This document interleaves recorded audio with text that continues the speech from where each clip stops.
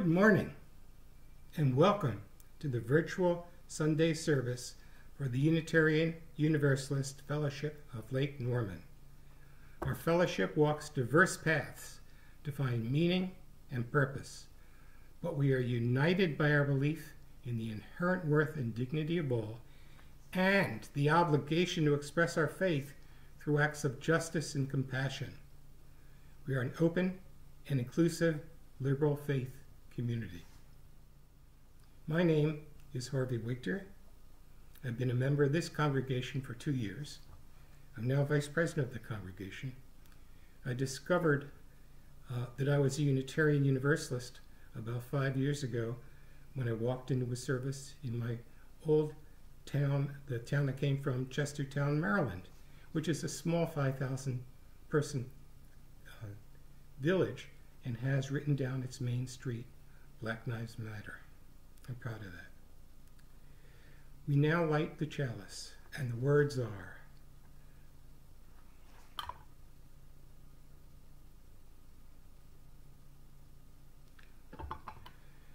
we light our flaming chalice to illuminate the world we seek in the search for truth. May we just and in justice, may we be loving. We're in for a treat today.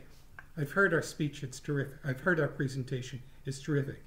It's Blessings in the Dark by Jane McAlister Pope. At a time when we are experiencing so many losses, big and small, global and personal, life-defining and life-ending, how can we nurture hope? How can we find light in the empty, dark void of loss? We will explore these questions through the lens of Jane's story and reflection. About Jane. Jane McAlister Pope was an editor and columnist at the Charlotte Observer for 37 years. She retired last year. But guess what? She was called back 6 months ago to help during the pandemic, and she hasn't stopped helping since. She trained at the Shalom Institute as a spiritual director and works in that capacity with the clergy program at the Davison Center for the Professions. She has preached, led retreats, and taught classes on prayer and spirituality at several churches. Jane watches over her 2 toddler grandchildren several days a week and is a caregiver for the elderly with whom Carolina. She plays Celtic harp when she can, feeds cats at their command, and does housework when she must. I now turn the pulpit over to Jane. Good morning. I'm thankful for the opportunity to speak with you today, and I look forward to learning more about you and your fellowship in the Zoom call that follows. Pat suggested that I talk with you about my own story, but what I felt the times called for was a reflection on loss. So what you are getting today is a deeply personal look at what I have learned about finding light in darkness. It may not be the most uplifting topic, but I promise that there is hope, there is joy, and there is life. Most of you are strangers to me, but I can say one thing about each of you with certainty. Every one of you in the past 6 months has suffered a loss. That's because this has been a time defined by loss. I wouldn't be surprised if in the future, we look back on 2020 as the lost year. Think about it. Many lost their job or their small business or their savings. Students lost their classrooms. Residents of nursing homes and patients in hospitals lost the comforting hands of visitors. We lost our favorite entertainments, our nights out at restaurants or movies or live concerts, museums, festivals, graduations, reunions, sports, all gone, at least for a while. I suspect most of us lost sleep as we worried about the future. We lost peace of mind. We all lost the hugs and the face-to-face interactions that provide so much of the joy and meaning of life. And of course, lives were lost. So many lives. Thousands in the Charlotte area, hundreds of thousands nationwide, and more around the globe. And still, the pandemic persists. The West Coast is ablaze. Peaceful protesters are met with tear gas or worse. The hurricanes keep coming, and political ads pollute the airwaves. We've lost our comfort zone, our sense of invulnerability. Superman, it seems, is really only Clark Kent. And Clark lost his reporting job when the Daily Planet was bought by a hedge fund. Now he's feverish and coughing and has no health insurance. So at a time when we are experiencing so many losses, big and small, global and personal, life-defining and life-ending, how can we nurture hope? How can we find light in the empty, dark void of loss? A Greek Stoic philosopher said, "Nothing can be taken from us. There is nothing to lose. Inner peace begins when we stop saying of things, 'I have lost it,' and instead say, 'It has been returned to where it came from.'"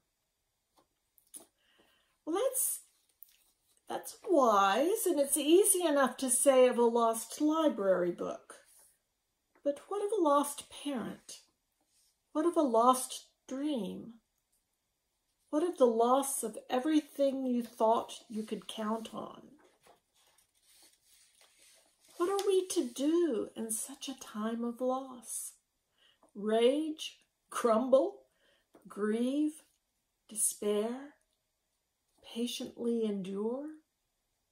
Or can we perhaps allow it to transform us as individuals and as a community? Here's a starting point, recognizing the connection between loss and joy. The depth of a loss is measured by the joy we took in what was lost, or at least by the joy that we expected to take. The greater the joy, the more painful the loss. So they are entwined, great joy and great loss. Sometimes the joy is more enduring than we imagined.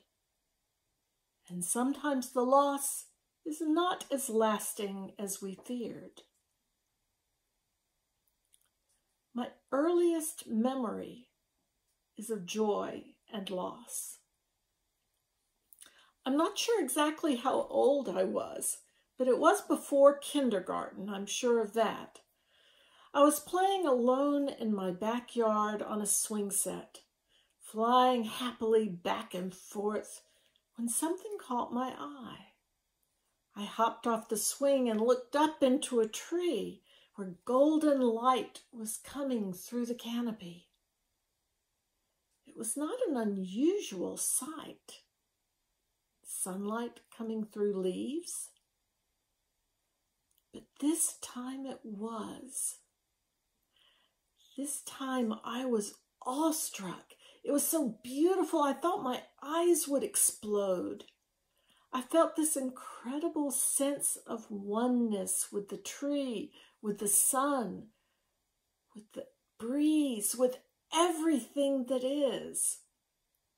It was an intensely sacred experience, although it was years before I had the words to describe it. And even now, the best I can do is to say, I saw love at the heart of the world. Then my mom came out of the house and ruined everything. "It's time for your nap," she said. "You're tired." "No," I said. "No, I'm not." But I couldn't say more than that because I didn't have words to describe what I had just seen. I knew I couldn't make her understand. All I could do was cry in frustration. And so, in a mother's understandable assertion of authority, this transcendent experience of beauty and oneness with all that is came to an abrupt end. I don't recall if I actually took a nap, but I do remember lying on my bed devastated because I wasn't sure if I'd ever experience that indescribable unity again. I desperately wanted to hang on to it. I was afraid I'd forget. The memory didn't leave me, though. And when it happened again, this time as a young teenager walking alone on a beach under a full moon, I recognized it. And eventually, over the years, I was able to string together the occasional rare experiences like perfect gems into an amulet of meaning. In time, I learned how to sit in silence and listen to the heartbeat of God. I found an inner sanctuary that became a refuge in times of trouble. Over time, I found that when I lost something or someone that was dear to me, I could most reliably find peace and comfort with two movements: looking out into beauty and looking in to that sacred center where eternity and humanity intersect. And there were losses, of course, so I got lots of practice in being resilient.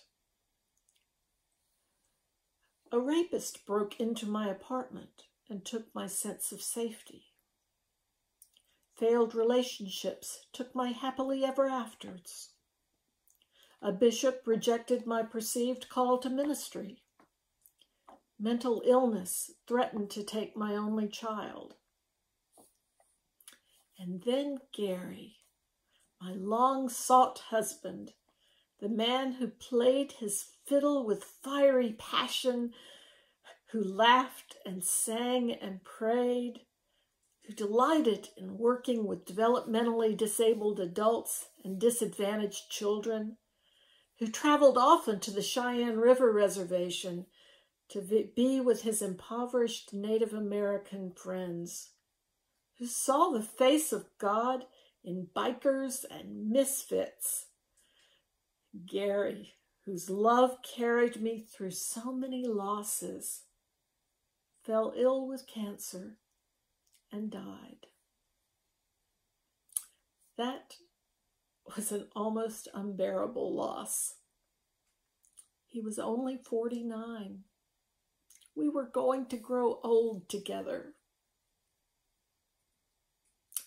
As comedian Gilda Radner, who was part of the original cast of Saturday Night Live, wrote after her terminal cancer was diagnosed, "I wanted a perfect ending.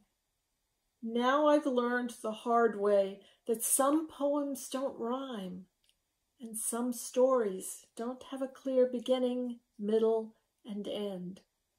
Life is about not knowing, having to change, taking the moment and making the best of it without knowing what's going to happen next." Well, it was surely time to take the moment and make the best of it. But I not only felt loss, I felt lost. I didn't know who I was anymore. I couldn't get back to normal because there was no normal to get back to.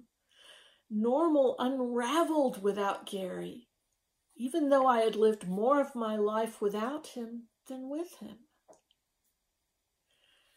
So, I thought, what if I don't even try to get back to normal?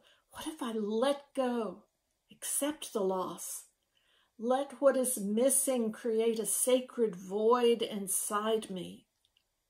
What if I let the pain pry open a crack in me, a crack that could allow a new and more intense light to shine through? Or maybe I could just numb the pain. And that's what I did, relying on work and mindless TV and my numbing vice of choice, spider solitaire. One night I was engaging in spider solitaire, and inertia took hold. And although I ached from tiredness, I sat there playing solitaire well past midnight. I knew that 6 a.m. would bring horrible regret, but I didn't care. I was numb. I wanted to be numb. Finally, I dragged myself away from the computer. All I wanted was to crawl off to bed, but I suddenly remembered that I hadn't closed the garage door and turned on the outside lights. It's a simple task, but one that I had a hard time remembering. Gary always took care of that, and he never forgot. So I stumbled out to the garage, flipped on the lights. But something in my numb, sleepy self suddenly protested. I felt a push, a nudge, a call. So I turned the lights back off and walked out into the night. The air was clear and bracing, but not cold. Moonlight poured a soft shine over freshly mown grass. Wind lifted my hair and my heart and set the trees to dancing. I stood in awe. And then a light flickered on, but not from any switch I controlled. A firefly lit up in one of the trees. Delighted and surprised me because I associate fireflies with dusk, not the middle of the night. I associated them with childhood joy, not grief. Then I saw another, and dozens of tiny lamps winked amid the leaves, all alive, all dancing. The numbness fell away. I raised my arms and twirled around, joining the dance. Thank you, I said aloud. Thank you. Thank you for life. Thank you for the dance. Thank you for this moment. Thank you for this peaceful place, this beautiful night. Thank you for bullfrogs croaking and geese honking and fireflies flickering. Thank you for Gary. Thank you. There was no dogma in my litany, just an overwhelming sense of gratitude, of belonging, a sense of being alive and of brushing up against mystery. The infinite seemed close, just beyond my outstretched fingertips. Gary seemed close. I could almost feel his touch in the wind. And although it was night and I was 50 years old, suddenly I was that young girl gazing at the sunlight that touched leaves with glory. In both experiences, the beauty of nature opened my soul. As a child, it was pure serendipity. As a widow, it was a reminder of what I already knew and had claimed. We are part of a greater existence, and even loss can be a source of transformed life.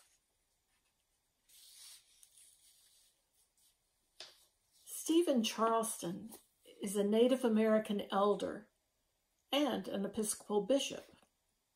He recently posted this on Facebook.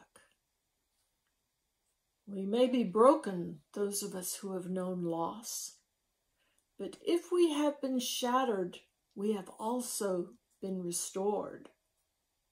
I believe I speak for many others when I say that one of the great blessings of a spiritual life is the opportunity for healing. I do not mean a miracle, although miracles do happen, but rather a very simple form of healing that restores the mind and spirit so the body can be strengthened as well.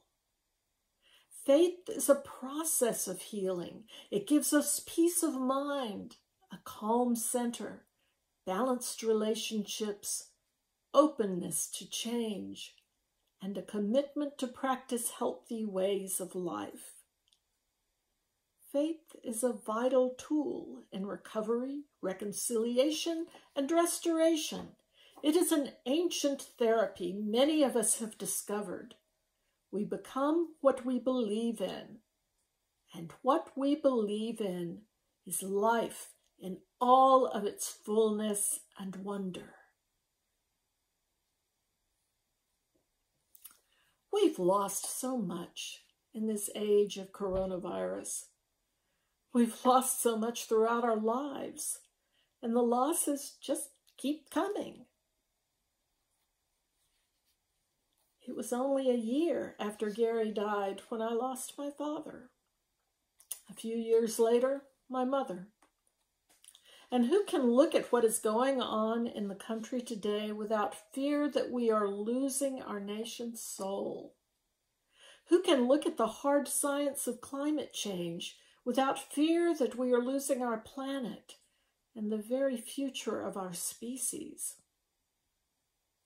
We need the healing that Bishop Charleston wrote about. It will take a radical faith and the courage to love. Zoom can bridge the physical distance between our socially distanced selves, but love is what will bring us back together. Love can close the gaping wound of political combat. Love can enable us to lift up one another when hard times fall. Love can pull us out of ourselves, out of our own grief and misery. And that is one of the most powerful things that has been confirmed for me in the past 6 months. It's not enough to find our inner refuge and crawl into it. The hope we find there must be expressed in action. For some, that action is activism for a cause. For some, it is raising a family. For some, it is working for justice. For some, it is holding the hand of a dying woman. For some, it is finding solutions. For some, it is making music. For some, it is telling the stories of those who are never heard. For all of us, it involves seeing the need and saying yes to love. My advice to you in these uncertain times: look into the void, walk into the shadows, see what is there. There's no need to numb yourself to what is happening. If it starts to overwhelm you, seek out beauty in nature, but also in art, in music, and rest in that beauty. Dare to lose who you think you are and be recreated out of chaos. Find inside yourself the light you seek. Look within, but realize that the light you find there is connected to the greater light, the greater love, the great mystery of the universe. Find and nurture that connection in whatever way speaks to your individual, unique soul. Find ways to embody that connection in service to others. Then you can face the turbulence of 2020 or any other year with resilience and hope. I'd like to close with a blessing from the Irish priest and poet John O'Donoghue. It comes from his book, To Bless the Space Between Us, a book of blessings. And this is a blessing for absence. May you know that absence is alive with hidden presence, that nothing is ever lost or forgotten. May the absences in your life grow full of eternal echo. May you sense around you the secret elsewhere where the presences that have left you dwell. May you be generous in your embrace of loss. May the sore well of grief turn into a seamless flow of presence. May your compassion reach out to the ones we never hear from. May you have the courage to speak for the excluded ones. May you become the gracious and passionate subject of your own life. May you not disrespect your mystery through brittle words or false belonging. May you be embraced by God, in whom dawn and twilight are one. May your longing inhabit its streams within the great belonging. Thank you very much. Thank you, Jane. That was a wonderful and thoughtful message. I think it's appropriate now that we just take 10 seconds to let her message sink in.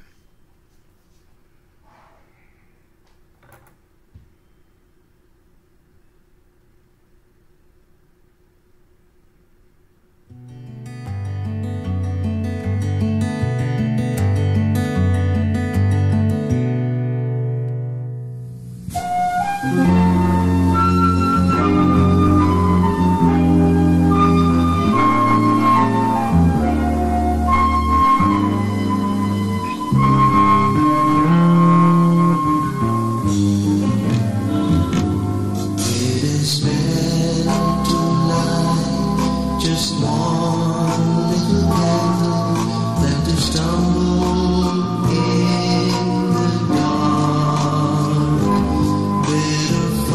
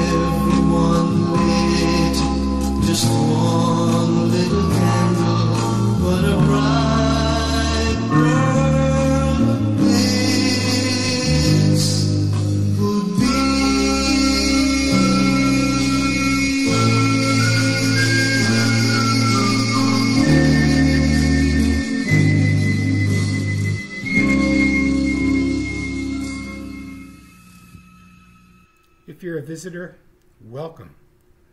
We are so pleased you joined our virtual service. If you like what you've heard so far and are wondering how to stay connected or get involved with our congregation, please reach out to our membership chair, Linda. Her email address can be found at the bottom of the screen. And sometime next week, you'll be able to connect with us on our new website. For those of you who have Jewish roots, Happy New Year. And for those of you who have Jewish friends, the thing to say is Shona Tova, which is a way of saying Happy New Year. I think the most important announcement I'm going to make today is one we didn't publicize well enough in our newsletter. And that is at 11 o'clock, we're having a talk back and a discussion with Jane Pope. If you look in your inbox, you're going to find a message that went out yesterday from the congregation. And there's a link there that you can press to join us at 11 o'clock. What a wonderful opportunity to talk to Jane about what she said today and about other things you might want to chat with her about. On another note, we're now hosting virtual cocktail parties via Zoom every other Friday evening at 5. We had one last Friday, and you'll receive an email invitation with a link to the Zoom connection for the next cocktail party, which will be on October 2nd. For members, we appreciate your keeping current on your pledges so that we'll be able to resume full speed when we start again in January. Next week, when the website goes live, you'll be able to make your pledges via PayPal, so you won't even have to waste a stamp or use a stamp. We encourage members to continue reaching out to one another whenever possible. Keep hosting book or movie clubs. Meet virtually for discussions. It's important we make that extra effort to sustain the deep bonds our community has formed. In that regard, I hope to see you all at 11. And for now, let's go forth and live our lives with integrity and with hope. And now, blowing out the chalice and saying, Blessed day.